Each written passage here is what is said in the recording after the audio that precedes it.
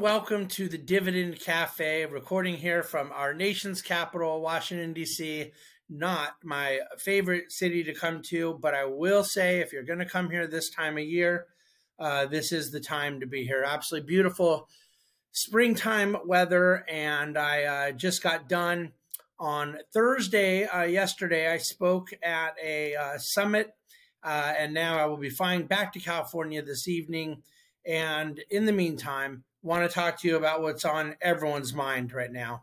And of course, I'm referring to March Madness in the college basketball tournament. The Final Four will be played out on Saturday. The championship game will be played Monday night. And this is that time of year. And I believe that the history of me using Dividend Cafe to weave in various sports analogies is rich.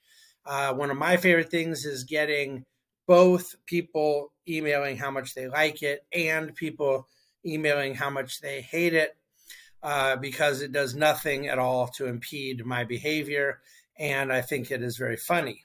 However, this is a really good sports analogy today. I'm quite confident that those of you who hate sports and don't want to hear me talk about March Madness will be happy you did in the end for the market lesson I'm going to extract from my my comments here today.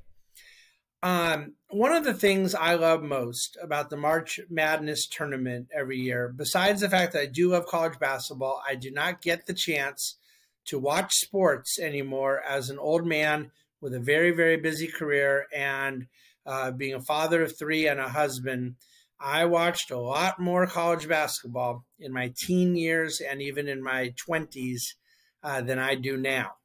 And yet, March Madness still represents this period where there's a lot of excitement, a lot of uncertainty, a lot of upsets, a lot of heartbreak, a lot of glory, and there is the societal cohesion that comes from brackets. That is people filling out brackets that have maybe never watched a minute of a college basketball game in their lives and often winning their brackets with their coworkers or their family or friends or whatever it may be. It's a fun cultural exercise, and I've organized a bracket every year for many years, and I think it just sort of complements and colors the whole experience of the March Madness college basketball tournament. So this year is an interesting year because I went into this tournament saying some pretty crazy things. I was on record quite publicly stating that I didn't think the number 1 seeds were really any different from the 3, 4, 5, even number 6 seeds. That there was so much parity there's a tournament of 64 teams, that the top 20 teams could all be arguably number 1 seeds. And not a single number 1 seed survived even past the Sweet 16, unheard of. That no number 1, number 2, or number 3 seed would make the Final Four. Never happened in history.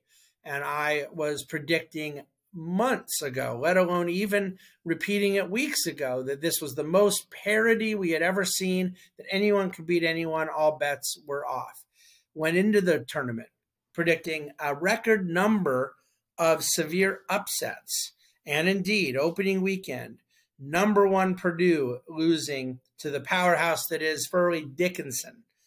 Number 2 Arizona losing to Princeton, helping, by the way, UCLA Bruins to forget about their loss to Princeton back in the 90s. Who else? Virginia losing to Furman, a number 4 seed, losing to a number 13 seed. In the second round, number 1 seed Kansas losing to 8 or 9 seed Arkansas. So you had just this bloodbath of upsets, and then into the Sweet 16, both Alabama and Houston losing, and the number 2 seed UCLA, number 2 seed Texas losing over the weekend as well. And you end up with this Final Four that absolutely not one single person in America could have predicted. And so out of all of these macro predictions, bad year for number 1s, a lot of upsets, a lot of parity, every bit of that macro was true and true in spades and was contrarian to consensus. I just nailed it. And I am number 53 in my bracket pool out of 63 contestants. Now, I'm hoping this recording will continue because the people doing the recording right now include the number 61 place, Brian Tong, and number 63 place, Lucas Klaus, from our content communications team at TBG. So I just want to make clear that I'm not quite as bad as them. And number 62 seed, Trevor Cummings, you'll look forward to seeing him guest host on a DC Today sometime. And I can assure you he won't be doing a college basketball analogy. But number 53 is pretty bad. The themes, the kind of macro calls, the big picture stuff, that is absolutely irrelevant to how the specifics, the granularity played out. And still having to pick the teams and the sequence and the way all the stuff goes is much harder than just getting the macro. And you go, okay, can you please stop talking about college basketball now? What does this have to do with life? What does this have to do with markets and investing? By the way, the point I'm about to make on markets, you can use analogies outside of March Madness in my number 53 place bracket. How many times in politics has someone had a general theme, a general cultural observation that was accurate and yet played out poorly in the actual specific outcome? Even in things related to markets, not necessarily the stock market that I'm about to talk about, but I have over the last 20 years talked quite a bit about my repeated and emphatic predictions in 2004, 2005, 2006 about the housing bubble and the belief that it was not going to end well, that housing prices were deeply overpriced and so forth. And that proved to be accurate, but that didn't say anything about credit default swaps. It didn't say anything about over-levered financial institutions bringing the world to its knees with collateralized debt obligations imploding and a credit leverage bubble bursting. It didn't speak to the reality of its impact on employment, consumers, bringing us into the worst recession since the Great Depression. So sometimes it's not enough to be right on certain premises. You have to be right in the execution, and some conclusions can be right, but miss other conclusions adjacent to them that kind of tell a story as well. The analogy I've used over the last couple of years is those inflation hawks that said, oh, inflation's coming. And they'd been calling it for 20, 30 years, been wrong. It comes for 2 years. And they say, see, inflation's coming. But they were invested in gold, which didn't move a dollar, or they were invested in Bitcoin, which went down 70%. Getting premises right is hard. Moving from premises to conclusions is even harder. And that is a story that can be true in something as fun as March Madness, but it is something that is painfully true in the world of investing in markets.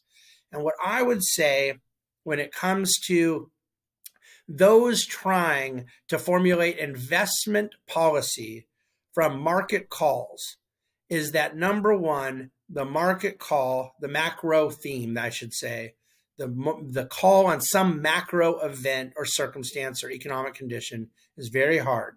But number two, when it is done well, it still involves the need to know how the markets will respond to that call and the circumstances in that call.